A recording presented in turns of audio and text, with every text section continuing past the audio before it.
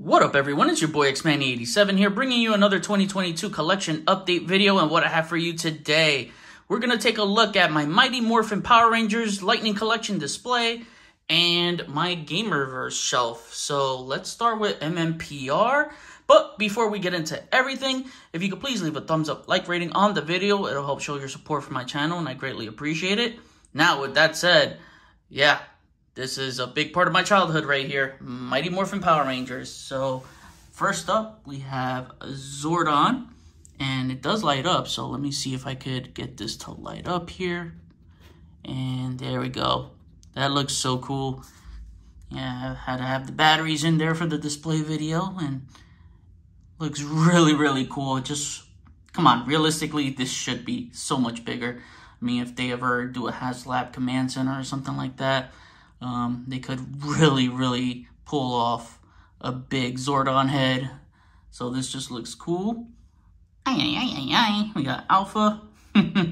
Alpha looking really cool.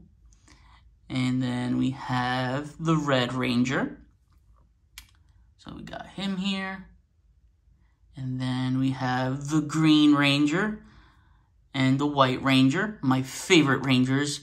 Hardest life decision I'll ever make. Don't ever ask me to choose between the Green Ranger and the White Ranger. If you ask me which one I love more, I can never decide. I love them both. I swear I love them both. I can never decide which one I love more. But yeah, White Ranger looking really cool. Green Ranger looking really cool. Gotta have him playing the Dragon Flute to summon the Dragon Zord. Oh my god, can you ever imagine the day we get a HasLab Dragon Zord? That would be nuts. Or just a HasLab Megazord. Oh man, imagine how big that would be. And yeah, White Ranger with the Saba. And we have the Pink Ranger here. And we got the Blue Ranger. So Mighty Morphin Power Rangers was my favorite Power Rangers. Zeo, I wasn't really into Zeo, man. I mean, I got the Gold Ranger figure because of Jason. You know, I had a few of them, but I'm like, I wasn't really a big fan. That's when it, like, took me out of Power Rangers, and I didn't really like the Zeo costumes. So we got the Black Ranger there. I do like the Zeo Megazord. That was pretty cool. Forgot the actual name of it. Or I think it was just Zeo Megazord, something like that. Here's the Yellow Ranger. I love my Mighty Morphin Power Ranger. So this whole shelf is Mmpr related. So over here, we got the Ranger Slayer and Lord Draken.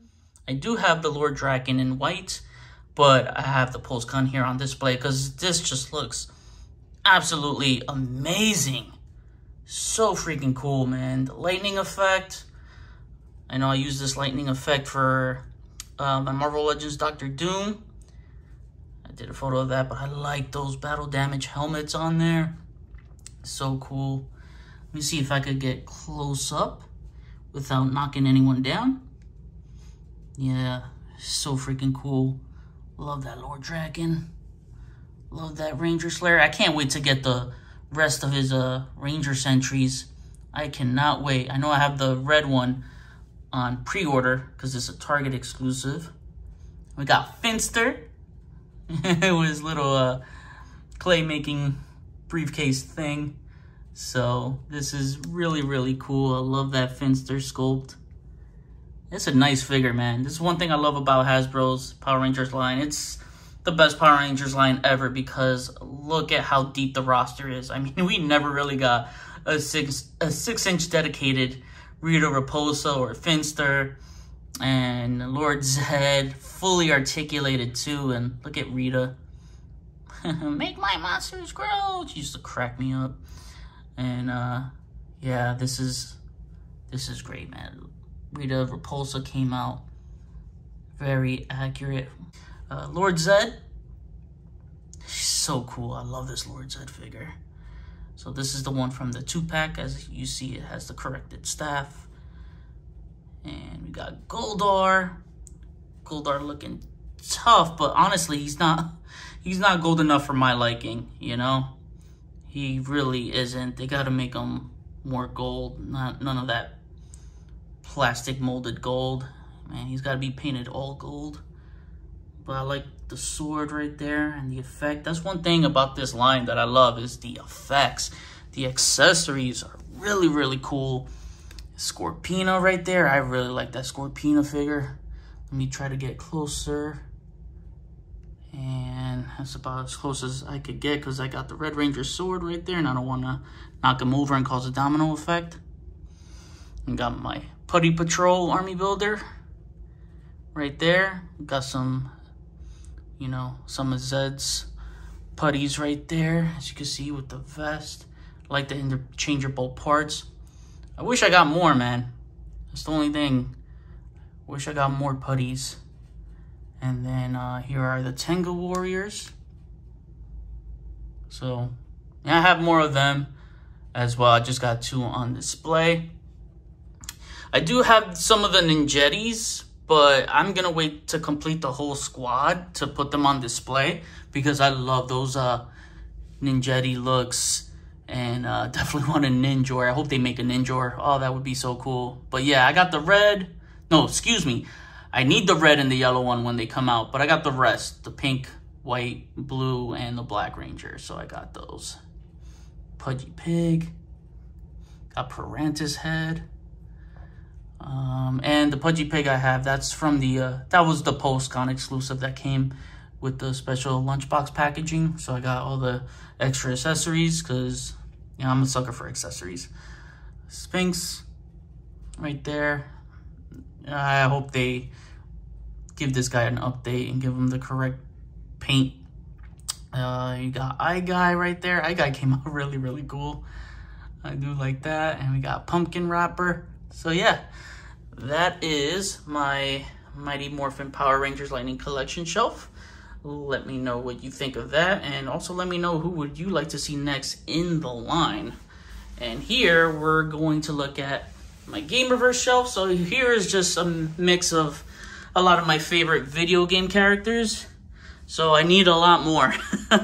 I still need to get a Mega Man, and because I'm a huge video game fan, and so there's a lot of characters that I love, and I can keep this collection growing. So this is a mix of all sorts of line. So you'll see some Hasbro stuff, you'll see some McFarlane stuff, some Storm Collectibles stuff. And here we go with Kate Diaz from Gears 5. So I really like this character. I like Kate Diaz a lot. And Storm Collectibles always kills it with their video game figures.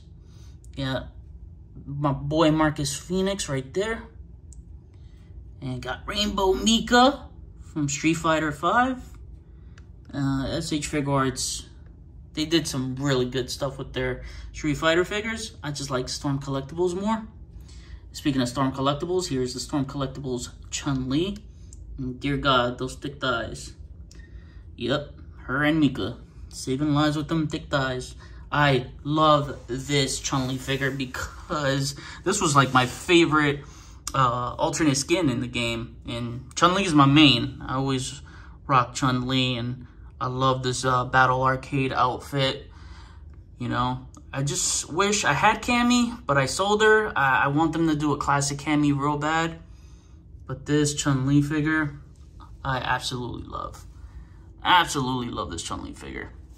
And we got the McFarlane Toys MK11 Spawn, which is such a dope figure. This is his best figure in my opinion. I love this Spawn figure. So I had a lot of fun reviewing that and taking pictures. Marvel Selects Advanced Suit Spider-Man PS4. Love this figure too, you know, despite the limited articulation. I mean, you could modify the torso to give him more range. Yeah, I think once you do the modification, you're good. I mean, he articulates so well. Surprisingly for Marvel Selects, because they're usually trash with articulation. And I got him here taking a selfie. So, this is my favorite video game of all time. It is. Like, I fell in love with it once I played it over and over again.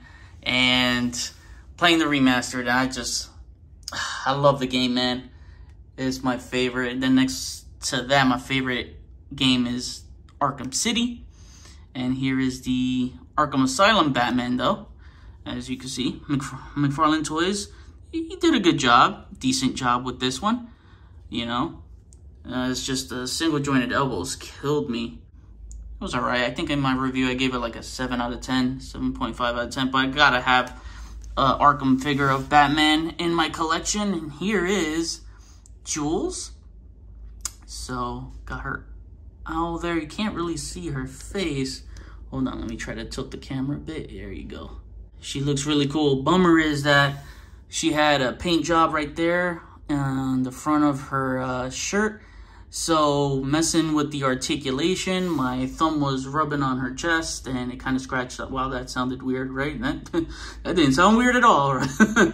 And it ended up scratching, and yeah, that kind of bummed me out. But yeah, that face sculpt is beautiful though. Hasbro did a great job there, real good job. And then here is the Hasbro Pulse exclusive, the Foundation. You know, so you'll see a lot of Fortnite figures because Fortnite is my game that I play a lot. I'm almost playing that almost every night, basically, with my homies. So I just wish this came with a Dwayne Johnson, the Rock head. An alternate head would have really taken this figure to the next level.